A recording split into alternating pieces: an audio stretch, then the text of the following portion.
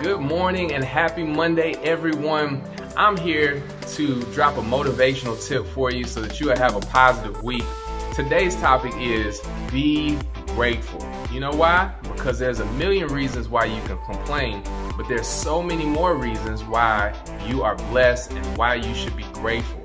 They used to sing a song back in the day that said, count your many blessings, name them one by one, and you'll see what the Lord has done. I want you to take out a pen and a pad and begin to write down the reasons why you are blessed.